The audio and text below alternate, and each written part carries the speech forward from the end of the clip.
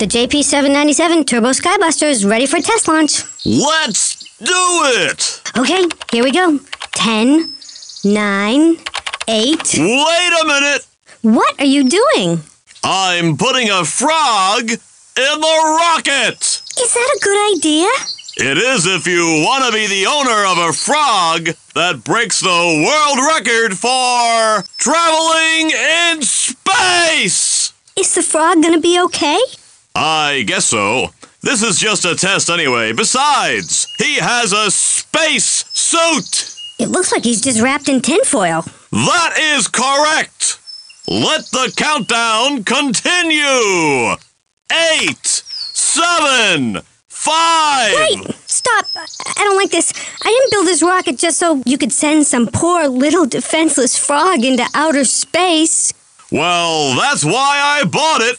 Besides, this is just a test.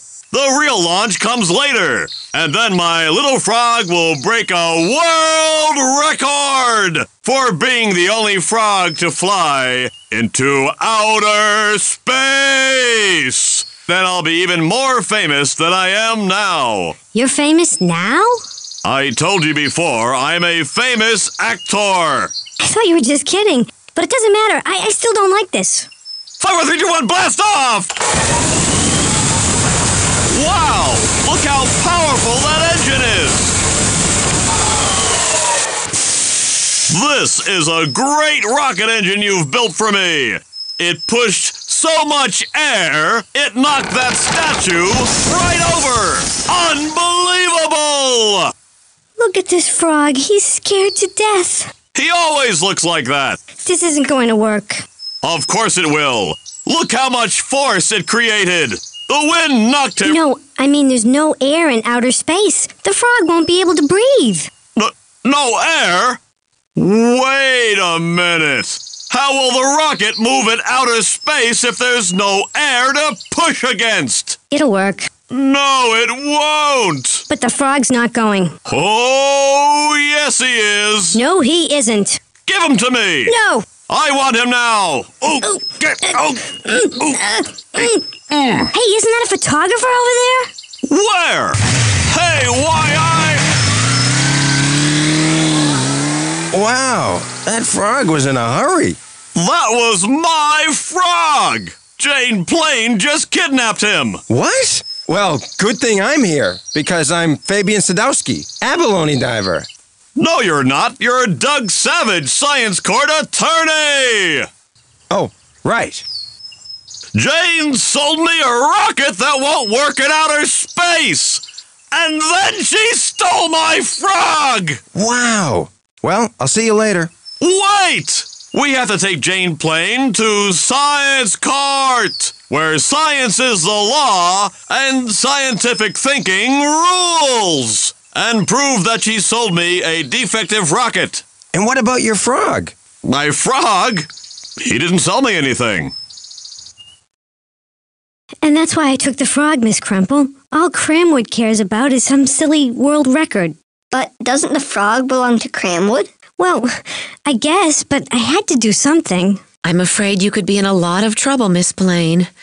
Did you also sell Cramwood a rocket that wouldn't work in outer space? No, the rocket will work in outer space. Mr. Cramwood doesn't understand the principles of Sir Isaac Newton's third law of motion. You really do like frogs. Oh, yes. A frog saved my life. What? How? Well, one day after school, when I was about 8 years old, I took a walk down by the pond. And ever since then, frogs have had a very special place in my life. Hey! Oh. What time is it? So, will you help me? We'd be glad to help you, Miss Plain, but you have to promise me one thing. What? Please don't ever tell me that story again. Especially if she's driving. Morning, Stenographer Fred. Oh, hi, Judge Stone. What are you reading? Oh, it's a book about world records. Did you know that the tallest man in the world is 6 feet 2 inches tall? Fred, that can't be the tallest man in the world. He's a stenographer from Canada. And did you know the smartest person in the world is a stenographer who makes their home in Sarasota, Florida? Fred, there's a certain bias to this book. What's the name of it? The Stenographer's Book of World Records. Aha! Thanks for that little tidbit of information. I'll see you inside. Jen Bettis here, reporting live with attorney Doug Savage. Mr. Savage. How do you feel about your case against Jane Plain? I'm sorry, against who? Jane Plain. Oh, Jane Plain. And the frog. The frog. And the rocket. The rocket. Mr. Savage, do you need a few minutes? Can I have a few minutes? Sure.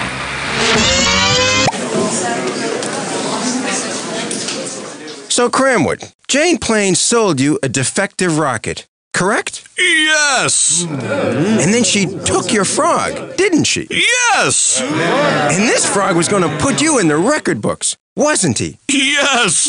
Yes, it's all true! Do you see your frog in this courtroom? Yes! He's the ugly thing with the long green legs! Hey!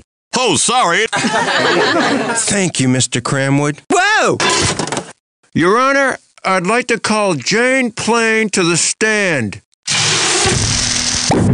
Jane. So, you kidnapped Cramwood's frog, didn't you, Miss Plain? I was saving his life. How? By stealing his frog? Not Cramwood's life, the frog's. Oh, well, what about your rocket? I built that rocket to Mr. Cramwood's exact specifications. Big and shiny! Yes, and it had to be able to travel in outer space. And it can. So you say, Ms. Plain. Your Honor, I call rocket expert Dr. Julie Bean to the stand. Good for you. Dr. Bean, does this rocket push against the air? Well, yeah, but... Please explain for the court. Well, when you start a rocket engine, you ignite the fuel in here. The fuel explodes... Kaboom! Right. Blammo! Anyway, it explodes and attempts to get out. The only way out is through this opening. Everything shoots out here, and of course, if there's air outside, it will push against that air. Thank you, Dr. Bean. You see this? That's where this case is. It's in the bag. That's my lunch! Oh, sorry.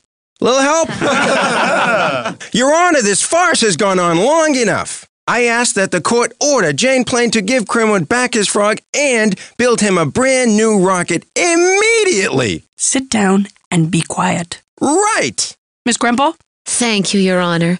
Dr. Bean, does pushing against the air make a rocket go forward? Pay attention, Cram, my man. We're about to taste victory. No, it doesn't. Wait a minute. What do you mean rockets don't move by pushing against the air? Rockets move because of Sir Isaac Newton's third law of motion. Your Honor, I call third law of motion expert Professor Parsons to the stand. Hello again, everybody. You gotta learn to play the camera. Hit me. Hit me with your best shot. Okay. Can you explain how a rocket motor moves a rocket? Wait a minute. Before Professor Parsons explains how a rocket motor moves a rocket, let's try to figure it out for ourselves in the Science Court lab. But before we leave the courtroom, let's review what's happening in the trial. J.C. Cramwood is convinced that the rocket Jane Plain built for him won't fly in outer space because there's no air out there. But Jane Plain claims that it will fly in outer space, and that Cramwood just doesn't understand how rockets work. How does a rocket motor move a rocket? Let's go to the Science Court laboratory to investigate this whole rocket thing for ourselves.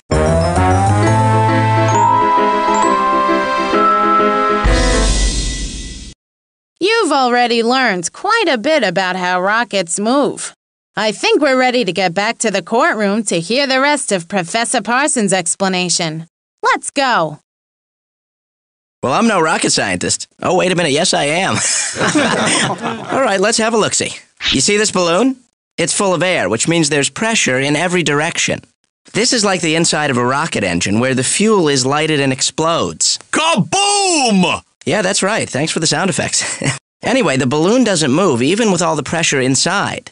It just sits there. But if we put a hole in the balloon, then the air flows out here. So now, one of those arrows has no balloon to push against. Well, yes, that's right. Now there are more arrows pushing to the left than to the right. So the balloon would start moving to the left, right? Right, left. You mean like this? Put a piece of tape over it first. All right. Ow! I stuck my finger. Fred, you know the sharp objects rule. Please be careful. I know, I was a little naughty. You mean like this, Professor? Ow! Well, actually, I mean like this. Ow! The pain! Call a medic! No, I'm kidding. But that's what I'm saying. The air coming out of the balloon was pushing against the air in the courtroom. But that's not why the balloon took off. Even if there were a vacuum in this room. You mean a vacuum cleaner? No. If there were no air in the room, we would call it a vacuum. We would? Okay. So, Professor Parsons, even if we could take all the air out of this room, the balloon would still act like a little rocket, right? Correct, because it's all based on Newton's third law of motion. You mean what goes around comes around?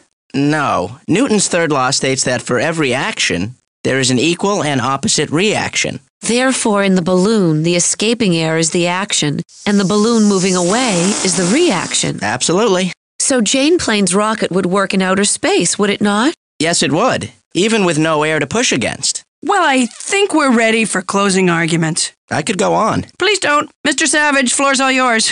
Ladies and gentlemen of the jury, the defense is basing their entire case on Newton's third law of motion. Well, la-dee-da. Dee. Where was it? La-dee-da-dee. But what they don't mention is that my client has had that frog since it was a tiny tadpole. No, I haven't. You haven't? Well, then you paid top dollar for him at the pet shop, right? No, I found him in a pond. Oh, you found him. Well, thanks for telling me. Jane's guilty and Newton schmootin'. Thank you. Newton schmootin', very clever logic. Miss Krempel? Thank you. Members of the jury, my client took the frog away from Cramwood because she knew her rocket would take the frog all the way into outer space, where there is no air for the frog to breathe. But that wasn't going to stop her rocket, because Jane understands Newton's third law of motion, that for every action, there is an equal and opposite reaction. For every single action, there's an equal and opposite reaction. So every reaction must have started with an action, too. For every single action, there's an equal and opposite reaction. Reaction, say it again. So every reaction must have started with an action, too. I love the action. Oh, man.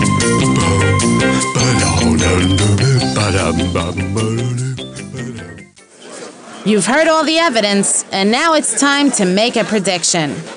Will the jury find Jane Plain guilty or not guilty of making a bad rocket? Let's hear your opinions. Ooh, here comes the jury with their verdict. Let's get back to the trial to hear what it is. The jury has reached a verdict. We, the jury, find the defendant, Jane Plain, not guilty of kidnapping the frog or building a defective rocket. We feel the evidence showed that the rocket was good and that Jane was acting in the best interest of the frog. Besides, the frog didn't belong to Cramwood anyway. He took it from a pond, which you're not supposed to do. Ooh. Hey, you're not even supposed to move rocks from national parks, let alone a frog. And if a bear tries to get into your car... Yeah. Okay, jury, we gotcha. Science court is adjourned.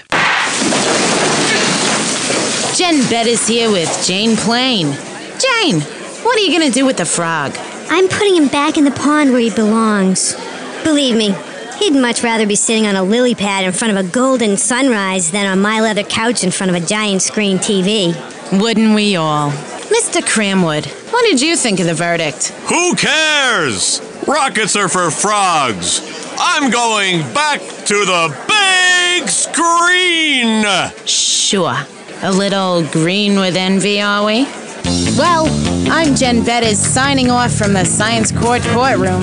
I hope you'll follow me into the lab so we can learn even more about rockets. I'll see you there. Thanks for stopping by the Science Court Laboratory and investigating rockets with us. I hope you'll join us soon for another Science Court exploration. But until then, remember, it's not against the law to learn.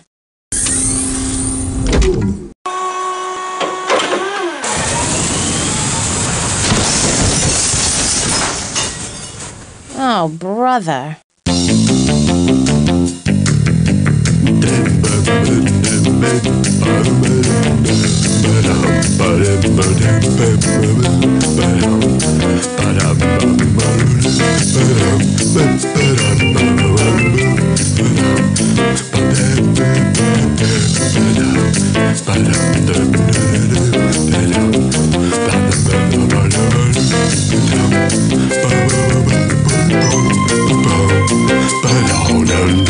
Ba-dum-bum-ba-dum.